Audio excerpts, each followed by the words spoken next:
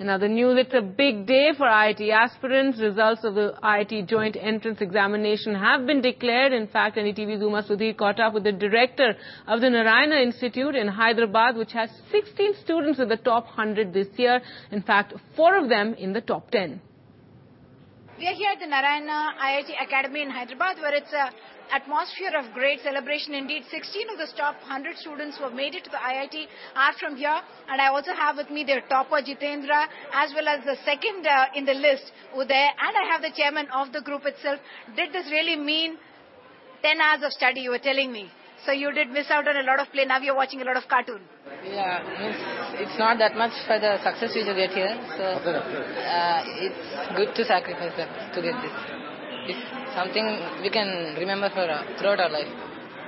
So you also had to put in lots of study before you made it here? It's not just sacrifice of our 2 years, but it's the confidence parents and the institution has built up in us, and the way they taught us. I thank them all.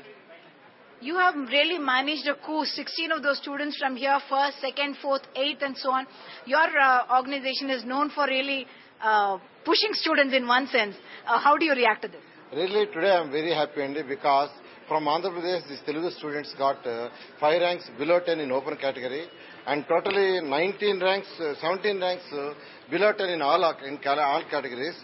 We got first rank, second rank, fourth rank, 8th rank, 9th rank from Andhra Pradesh, and third rank from North India, Delhi. So we are today very happy. All these things are because of our programs and our teachers and hard work of students and cooperation of the parents.